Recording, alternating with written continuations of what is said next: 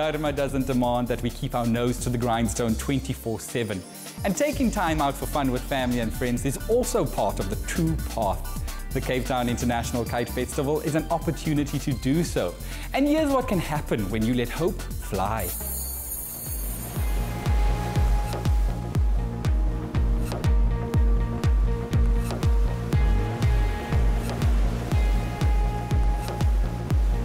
Muizenberg, which is affectionately known as Surfers Corner, plays host today to one of Africa's oldest and biggest festivals. The Cape Town International Kite Festival is celebrating 25 years of flying. This year, in support of Cape Mental Health, the theme is Let Hope Fly, and I cannot wait to see the designs on display today.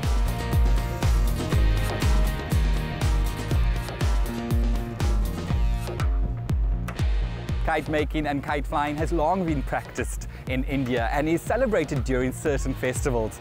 This year, the Cape Mental Health Organization is using kites as a means to create awareness around suicide prevention as it celebrates its 25th anniversary. Dr. Ingrid Daniels, as the president for the World Federation of Mental Health, what does your role entail? Our focus for the next 2 to 3 years will be on universal health coverage for all. Interestingly, only 50% of people have access to mental health care. In low and middle income countries, 75 to 85% of people have no access to mental health.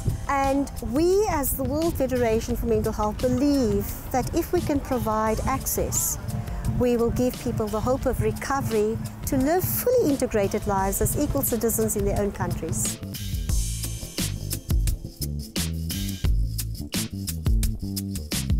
Professional kiters from 7 countries are attending this year's event, and Suraya is representing Zimbabwe on behalf of her organization, Kites for Peace. Suraya, what does your organization, Kites for Peace, represent? Kites for Peace is a movement for inner peace, and we aim to inspire joy and compassion and community involvement through the act of kite flying. This year's theme is Let Hope Fly. Let Hope Fly is very apt. When you fly a kite, you're looking up. When you're looking up, you're hopeful. When you fly a kite, there's no borders, so we're one sky and one world.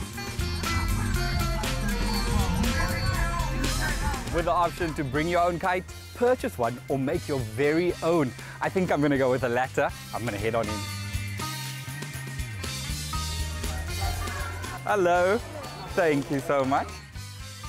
Let's see what we have here.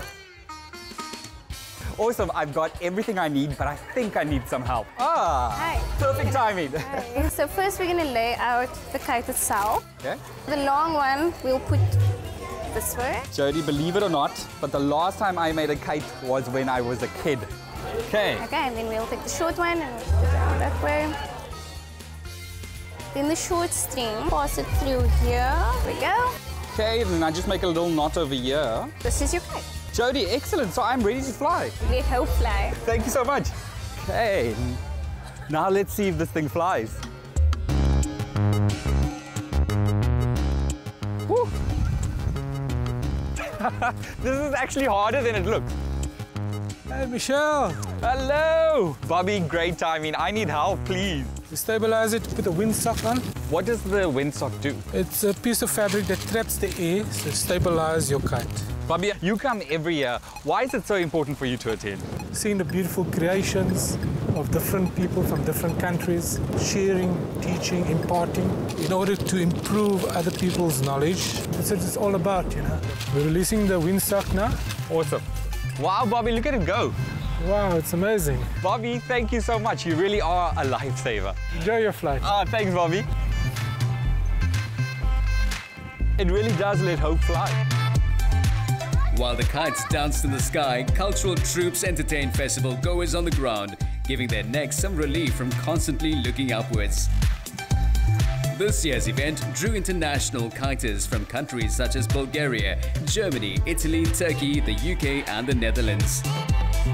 I'm from the UK. I've been here 6 times now, and we keep coming back because we love the festival. We like Africa, we like the people, we like the weather, and it also helps to support Cape Mental Health as well, which is important.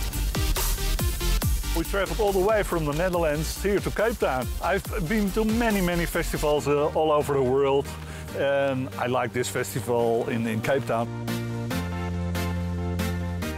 Just as kiters need a line to keep hold of their kites, hope can be a line to life. This festival truly lets hope fly.